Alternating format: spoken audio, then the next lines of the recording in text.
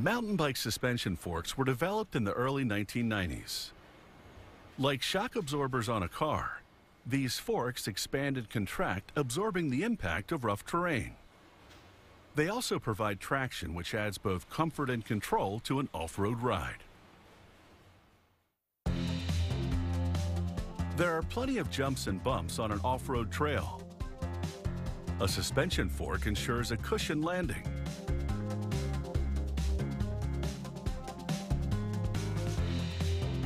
They start by making the adjustment knob for the compression mechanism. Computerized tools carve an aluminum bar into a round shape with grooves for better gripping. Then they add a protective black coating. A worker inserts a tension bar into a quick release lever. The lever allows the rider to detach the wheel from the suspension fork. He presses a fastener into the lever to secure it to the bar. He lubricates the tension bar with grease. Then he inserts the bar into the wheel axle, joining it to the lever. A steel pin holds them together. An employee places the inner fork upside down in a hydraulic press. He inserts the steering tube in the center hole and activates the press. Then he lubricates one of the tubular legs and the upper part of an air spring. He pushes the part through the bottom of the leg. It slides to the top where he installs an adjustment knob. He inserts the lower part of the air spring into the leg. The air spring allows the suspension to move up and down. He snaps a collar on the end to lock the air spring in place. The damper is next. It's a piston and oil compression mechanism that absorbs energy. He pushes it into the second leg of the fork. He screws a threaded collar and valve into the top of the damper leg. He adjusts the damper's position.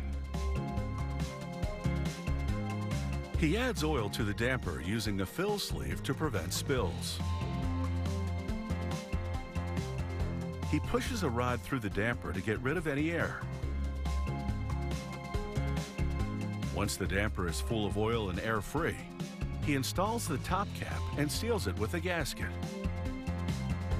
He screws a base ring onto the gasket.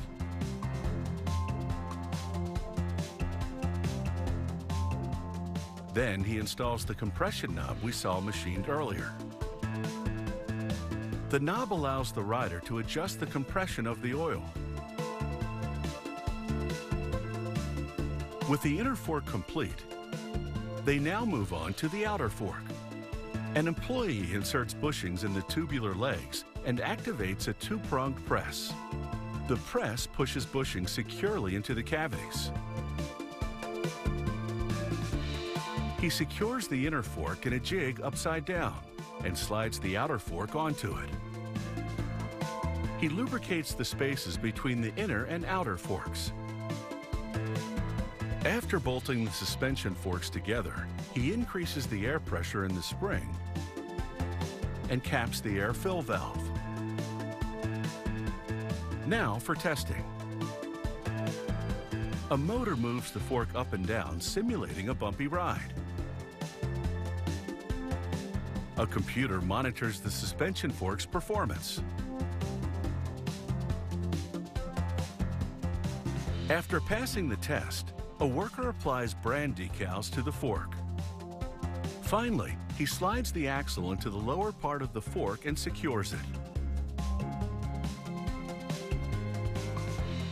This mountain bike suspension fork is complete. Now, a technician fits it to the front of a bike. He attaches the handlebar to the steering tube with a nut and a long screw. Next, he attaches the wheel to the fork with the axle.